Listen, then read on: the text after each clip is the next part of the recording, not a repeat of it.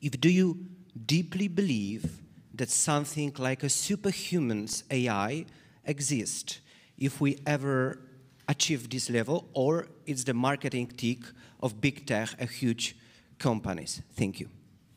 Let me answer the second question first.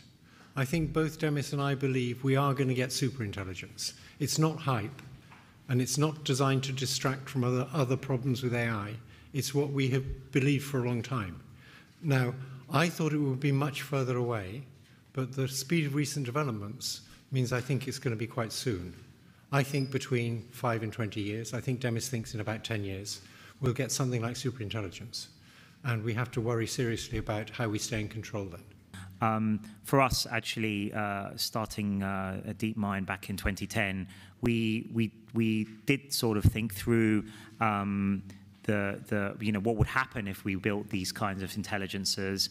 Of course, my passion is always to build these types of tools to help us with scientific discovery, as we see today. And I think we'll get amazing things out of that: cures for diseases, helping with energy, climate, a lot of the big challenges we have in front of us as humanity today. But we've always been cognizant as well of the risks that come with any powerful general purpose technology. And I think AI will be one of the most powerful, if not the most powerful technologies humanity will ever invent. One of the shorter term dangers of AI is the development of lethal autonomous weapons, and there isn't going to be any regulation there. If you look at the European regulations, for example, they have a specific clause in them that says none of these regulations apply to military uses of AI. So governments are unwilling to regulate themselves when it comes to lethal autonomous weapons. AI is very important technology to regulate.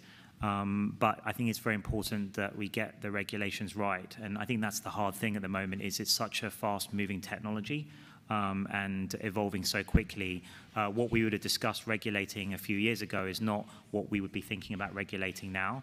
So what I've been advising governments and civil society to do is to have fast and nimble regulations, maybe build on the regulations in domains that we already have regulations in, like healthcare and transport and so on, and see how the technology develops and then quickly adapt to the way that's going.